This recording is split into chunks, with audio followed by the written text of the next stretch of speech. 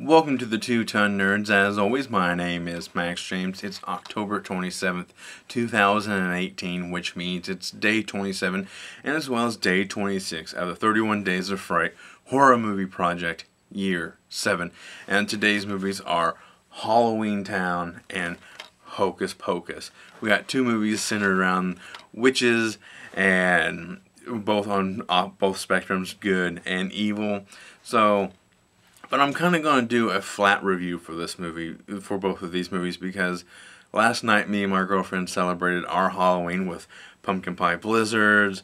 We watched Trick or Treat. We almost got to Halloween, as you can see in the thumbnail. That we almost watched all of our movies for our Halloween night, but we also had good food. It was just it was perfect. It was nice and cool outside. It was kind of rainy, which is to me is kind of perfect.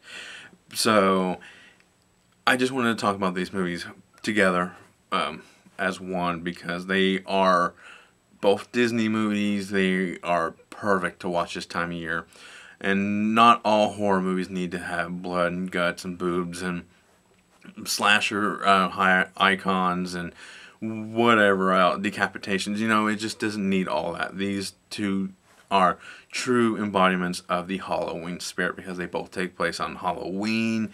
They have so much Halloween spirit coming out of it, it's not even funny, because one of these movies is actually literally called Halloweentown, where the whole town is just Halloween every year round. And they just walk around as if nothing is out of the norm, which is amazing. And I may kind of rag on these movies every now and again, but in reality, I think these two movies are a lot of fun. They are, like I said, the true embodiment of the Halloween spirit, because these are people's favorites. I have my own personal favorites. I know they're a little bit more towards the R rating of the spectrum, but these are people's favorites, and I understand that, and that's what makes these movies just that much special to other people, just as much as I think Trick or Treat, Halloween 3, Season of the Witches to me. So I have to respect these movies in that regard, because they are just, and plus I think they're just a lot of fun. Sometimes you kind of just need as a break from all that gore and boobs and butts and decapitations and slasher icons, and just kind of just have a quiet night, but still have the Halloween spirit still present.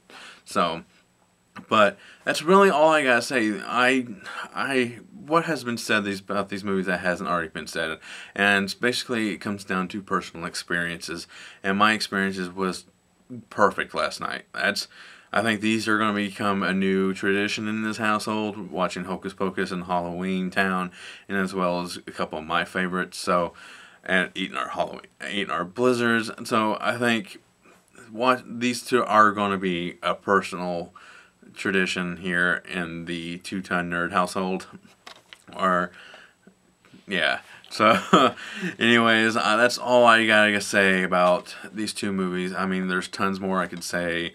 I think the acting, the special effects, just the overall feel about these movies are just fantastic. I never get old watching older movies. Like Brother Peanut Butter, he talked about Under Wraps earlier this month. I have not seen that movie in ages, probably since it came out. And it just immediately brought so much fun to me, and thinking about all of it. That's kind of why I'm like, you know what?